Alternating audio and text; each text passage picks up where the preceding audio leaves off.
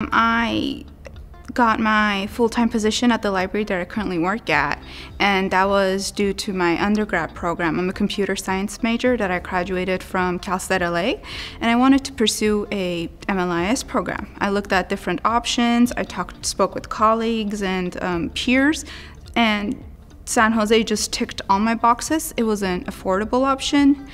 It's an accredited school.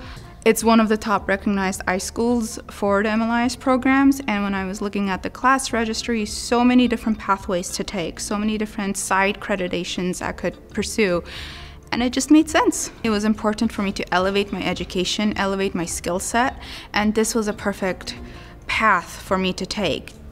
And the classes that I have taken so far, they've been so helpful in introducing and teaching and building skills that I could use on like a business meeting, on a business proposal, programming. I'm confident in knowing that this degree that I earn from this program, I will be able to apply it to future jobs, possibilities, opportunities later down the line.